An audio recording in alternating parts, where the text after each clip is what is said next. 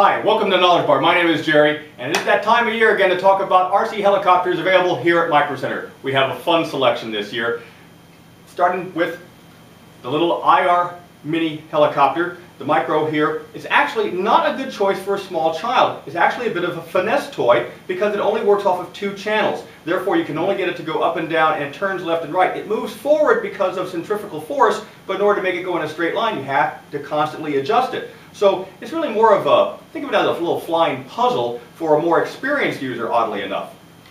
At the other end, I've got the the Shuang Ma 9118. It's the top-end helicopter, and you can just see from the size, this is not meant to be inside a bedroom or a living room. You want to have enough space to be able to take this device and be able to, to fly it safely, because it has a powerful motor.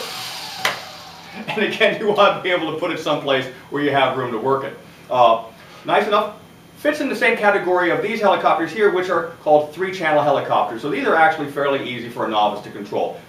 Basic idea being able to apply power to go up and down. It goes forward and backwards based on the control of prop in the rear, and of course it can turn left and right.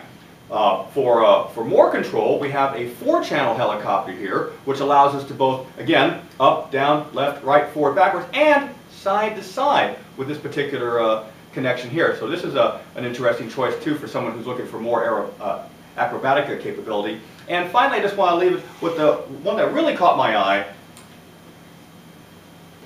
The robotic UFO. It's the helicopter sits inside basically a sphere. Think of it as it's inside like a little wicker basketball. There's no way for the blades to hit anything, and so you can go ahead and you can run this inside your living room on Christmas Day and not worried about breaking off the blades or chopping up any precious Christmas ornaments up on the tree. So for more information, come on down to Micro Center. Thanks a lot.